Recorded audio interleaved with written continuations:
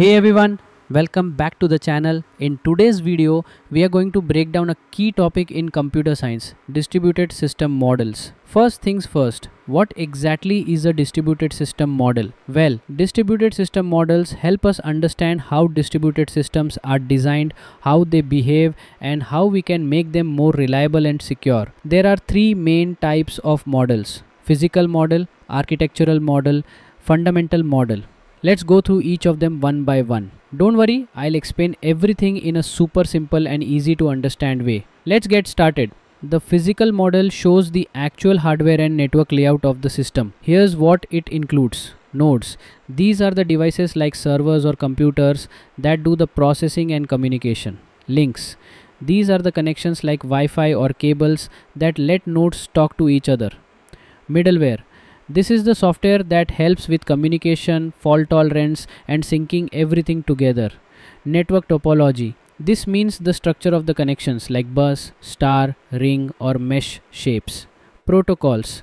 These are the rules for communication like TCP, UDP, or MQTT.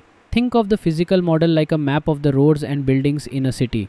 It shows where everything is and how they are connected. Next, we have the architectural model. This one focuses more on how the system is organized. There are different types of architectures. Client server. A central server handles requests from clients. This is how most websites work. Peer-to-peer.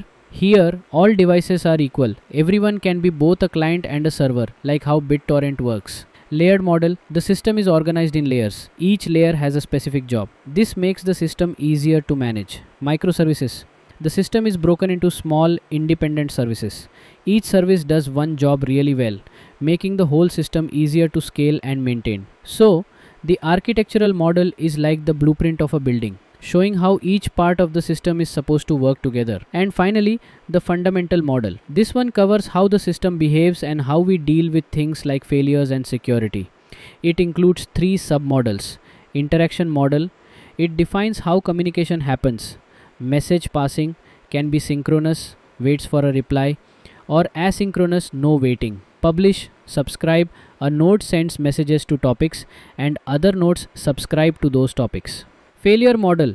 This explains different types of failures. Crash failures, system stops working. Omission, messages get lost. Timing, delays in response. Byzantine, unpredictable behavior, even malicious. To handle these, we use replication, fault detection, and recovery techniques. Security model.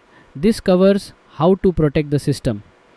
Authentication like passwords, keys, or multi-factor login.